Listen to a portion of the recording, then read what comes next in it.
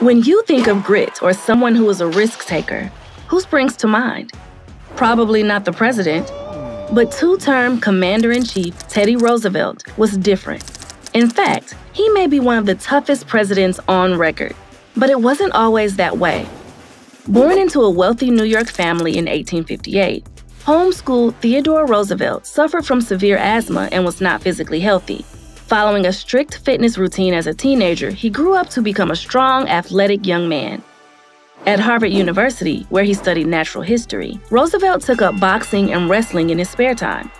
After graduating, he married socialite Alice Hathaway in 1880.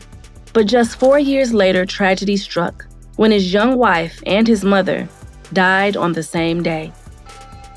Fraught with grief, Roosevelt retreated to a ranch in the Badlands of North Dakota, where he worked as a frontier rancher.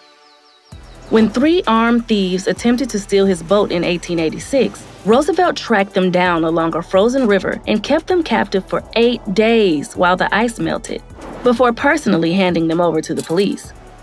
By 1897, Roosevelt was back in New York and made a move into politics. But when the United States declared war on Spain in 1898, he became leader of the Rough Riders, the first U.S. volunteer cavalry who contributed to American victory at the Battle of San Juan Hill.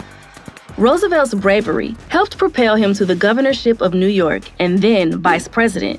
And when President William McKinley was assassinated in September 1901, Roosevelt became Commander-in-Chief at 42 years old, transforming the public image of the presidency forever. In 1912, while campaigning for an unprecedented third term as president in Milwaukee, he was shot in the chest by saloon-keeper John Fleming Schrank, but managed to complete the speech with the bullet still in his body. And following his presidency, he embarked on an expedition of the Amazon River, where he almost died from a leg wound. Now that's pretty tough. What attributes do you think a president needs to effectively lead a country?